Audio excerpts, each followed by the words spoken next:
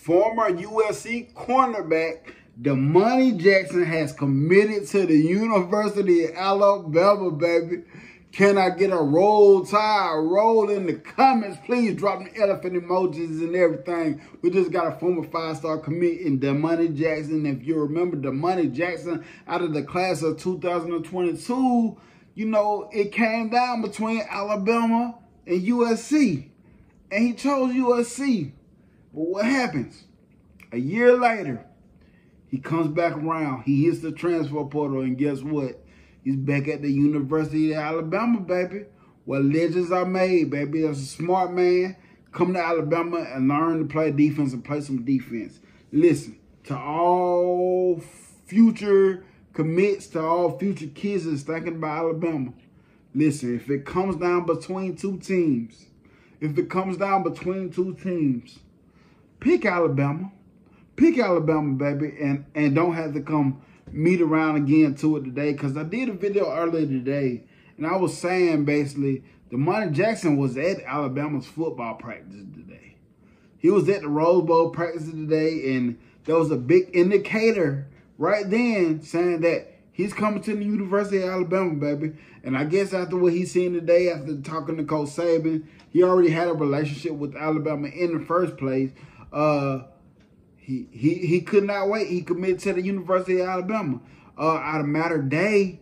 And, you know, that Matter Day pipeline for us has been strong right now. We got Xavier Brown, Bryce Young from Matter Day. Xavier Brown is there now, I believe, and Bryce Young was the quarterback from there. But the Matter Day pipeline building up strong. Congratulations for you for choosing Alabama, baby. This is why Alabama is DBU.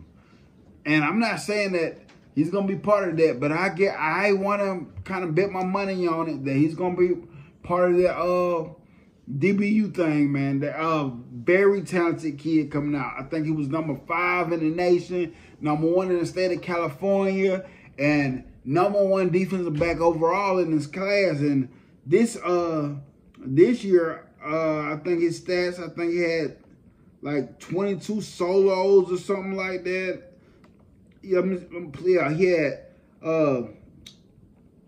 he had 32 total tackles, 25 solos, and 7 assists. He didn't get a sack. He didn't get any forced fumbles, and he didn't get any interceptions. So it's a lot of work. He's just a freshman, but those are all solid stats as a freshman. But yes, he's coming to Alabama, baby. He's coming to Alabama.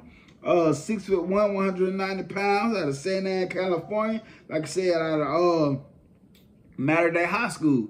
From Mater Dei High School. And yes, sir, we landed another big one. We landed another one, guys. Alabama, we continue to roll. When I say trust the process, trust the process. All the people that said that Coach Saban is outdated. The recruiting has passed him. The kids can't relate. They can't relate to him. But you know what they can relate with? With winning. They can relate with going to the NFL. They can relate with wanting to win national championships.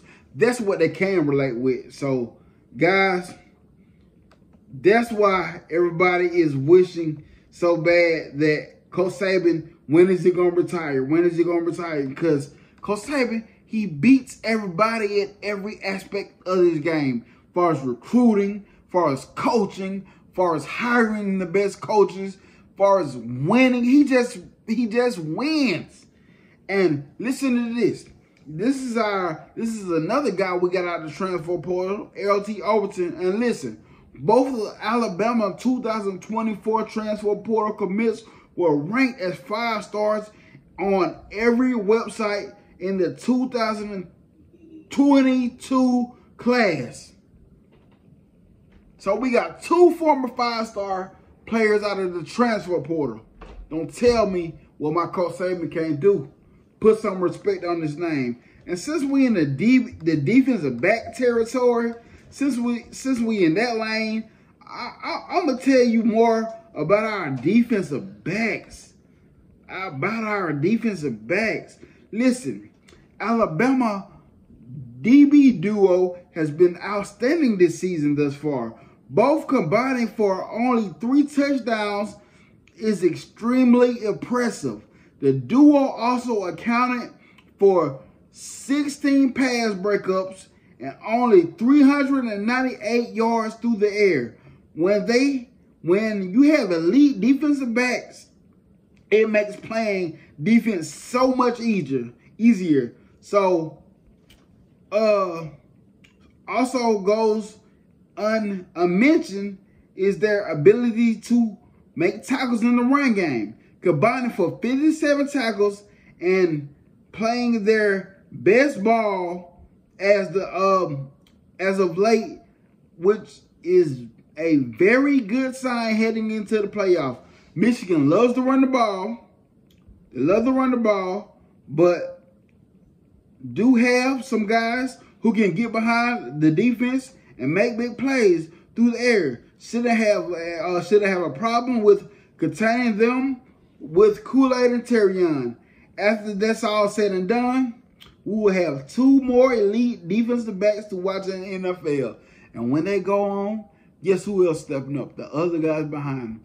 Listen, if you are a defensive back, if you are a top-notch defensive back, and you're looking at Alabama, choose Alabama, baby. Link up, roll tide.